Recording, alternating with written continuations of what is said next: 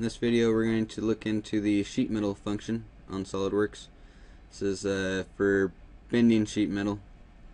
It'd be used in, like in my town we do a lot of jet boats, so this would be used by the boat industry for bending different parts.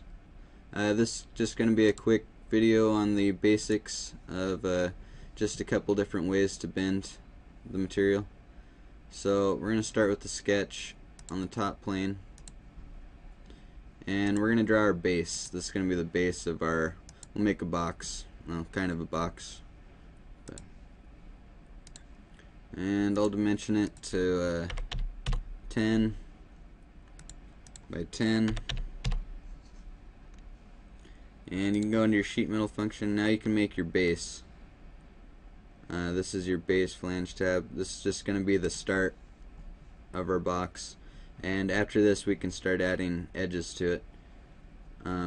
It's going to ask us our sheet metal parameters. This is the thickness of our sheet metal.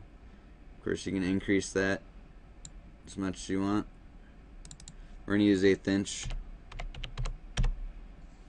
And you got your bend allowance and auto relief type.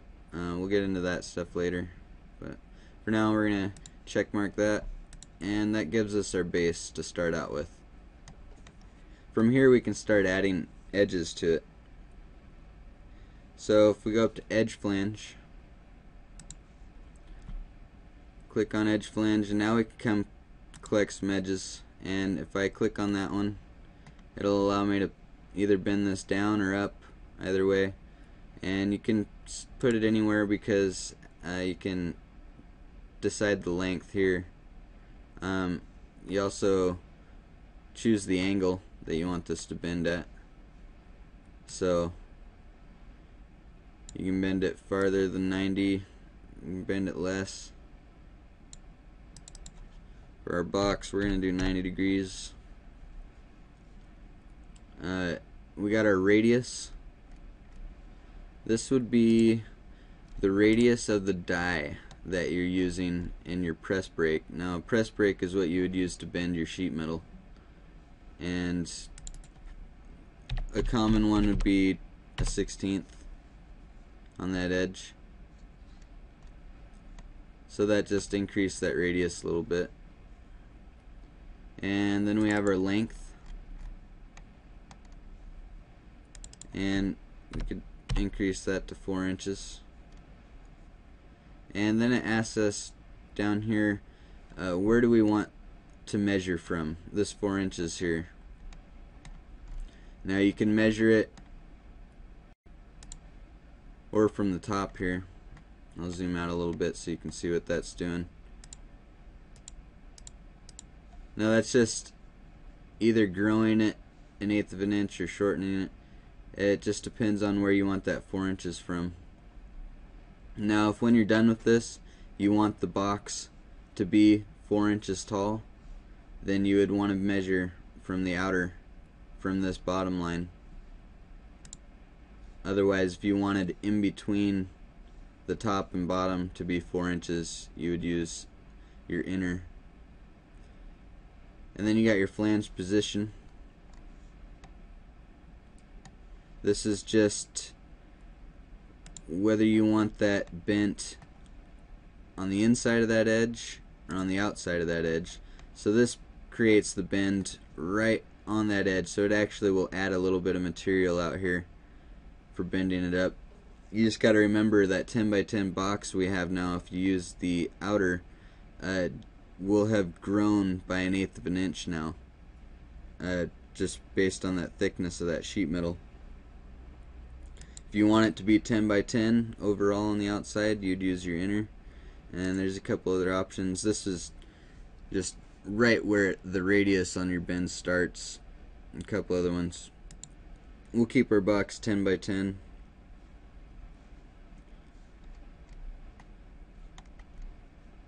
And then you can come in and you can collect as many edges as you want.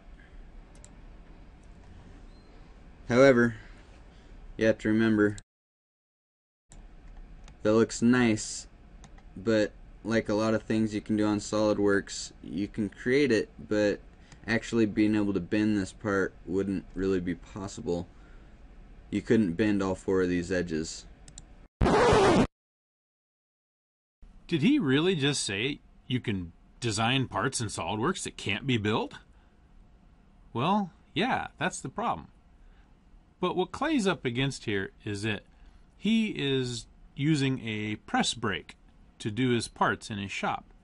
And what he might need is a different method to do the parts. He's limited by the equipment he has available. Let's take a quick look at some of the types of brakes that are out there and see if we can resolve this dilemma. If we go to Wikipedia and look up press brake, we find this nice animation of the operation of a press brake. And this is where Clay was talking about the 16th inch radius of his die. It's located right here. Also on Wikipedia is this video of a press brake.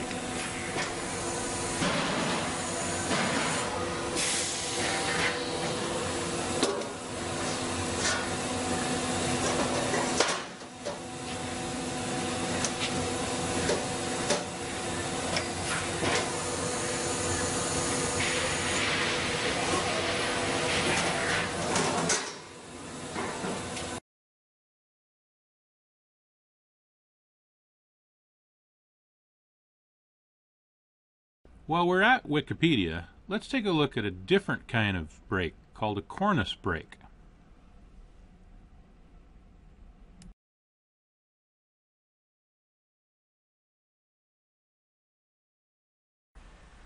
The cornice brake in our shop is about 8 feet long, and it lets you fold an entire sheet of metal on one line.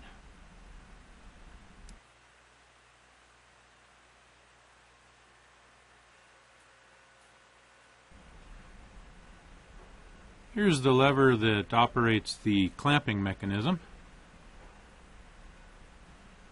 And this is how we would bend things with this brake.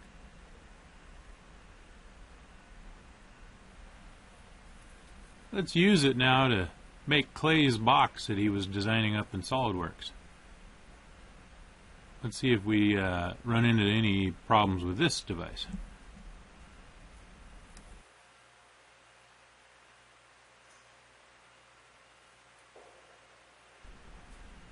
First thing that happened is I didn't bend my metal far enough.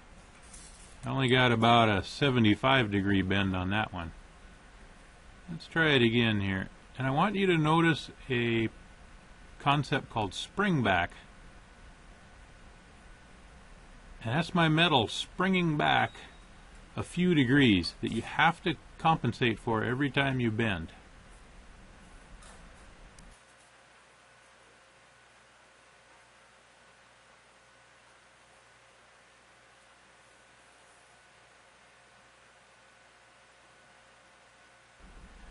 Now here's a potential problem area. You can see how easy it would be to design a box that actually wouldn't fit on our brake because the sides are too tall.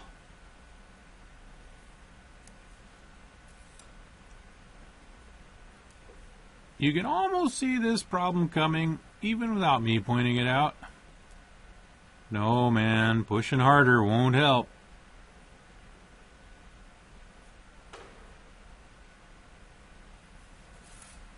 Rats.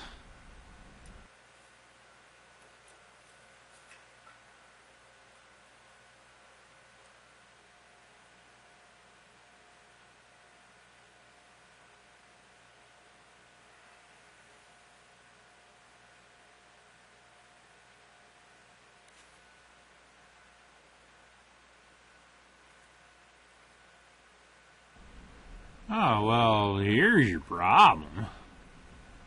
Yeah, we've got some serious interference between our box and our brake. As you can see, our bend doesn't come anywhere close to being a 90 degree.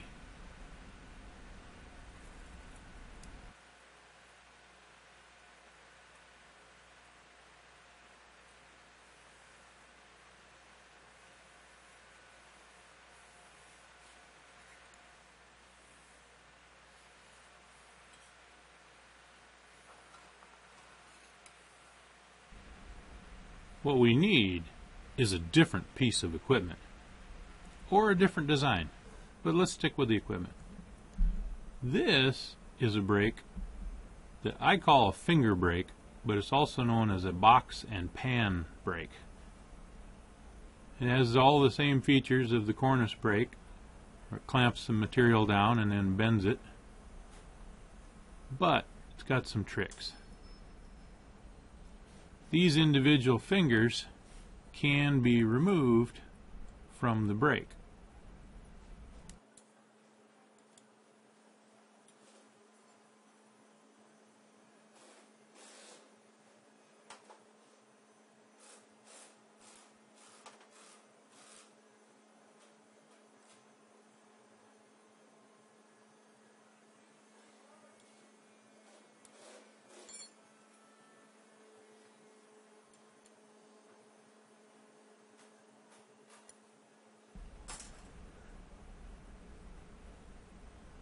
Now we can just take our little box, slide it in on either side of that finger, and our edges don't interfere with our bend. Of course, there are still some problem areas. We could make the box too big to fit in our brake, but in this case, it works quite nicely. We've established a nice, tight 90-degree bend, and our original problem is solved. Clay really needs to get one of these finger brakes for the pieces that he's doing out at his work.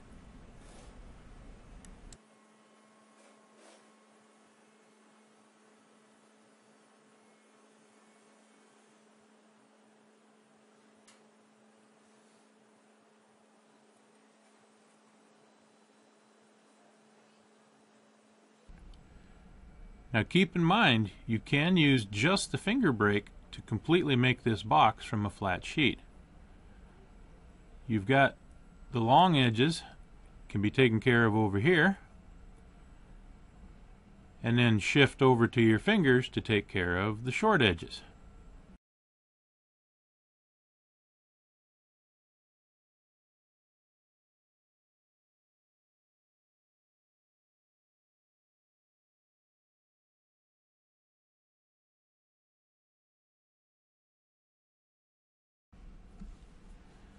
Here's a dustpan that was done on this brake.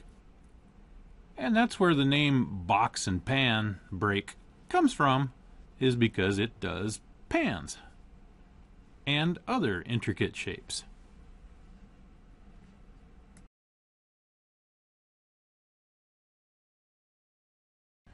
Another way to do this would be to use a stamping press and a square die, which would fold up all four sides of the box at the same time.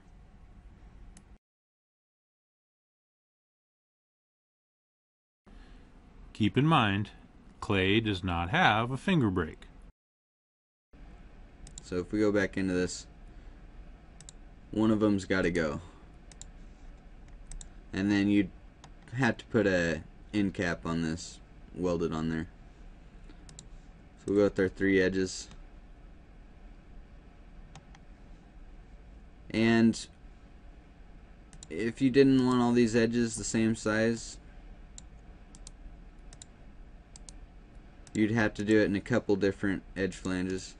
So if you just did that back one and you wanted two shorter sides on this, you could bring up another one, make it 2 inches instead of 4,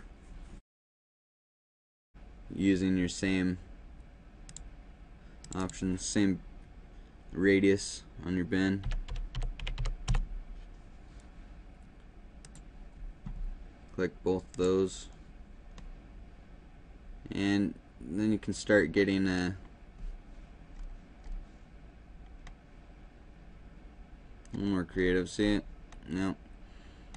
That option of having that on the inside probably wouldn't work out for you. We went back into that.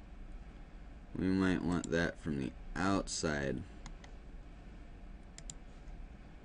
There.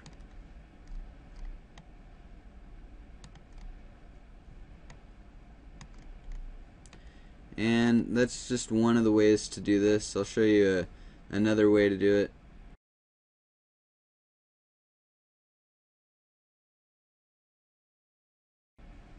There's several different ways you can do this though. So if I delete all that, we'll start with our same base again. We got our 10 by 10 square on that sketch. If we go into features now and do an extruded boss base,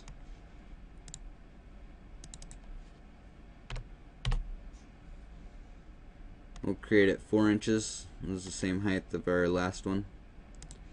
So now we got a solid box. Now if you go into your sheet metal function, you can do a convert to sheet metal. This will allow me to pick the edges that I want to convert. So the first one I'm going to pick is the base. I'm going to use that same 10 by 10 square as the base. And same radius, same thickness, 1/8 inch.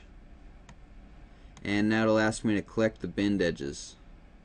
So I want that one, and that one. And if I green check mark that, that'll create my box. And that's really handy for either a simple box like this that was pretty easy. There's some other reasons, just for getting the right angles and stuff on a part.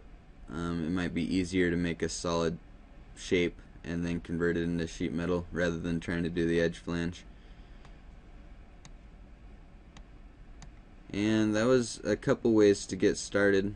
You can play around with that, make some different parts, and on the next one we'll start getting a little more in depth onto some of the options you can do with this.